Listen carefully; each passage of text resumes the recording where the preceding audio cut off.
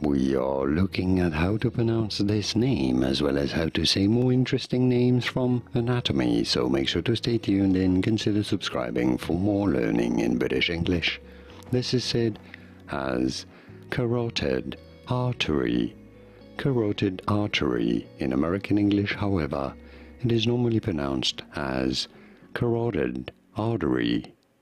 Carotid artery in American English versus carotid artery in British English. And now you know it all. Did you get this? Was this any helpful? Let me know in the comments and by using the like button.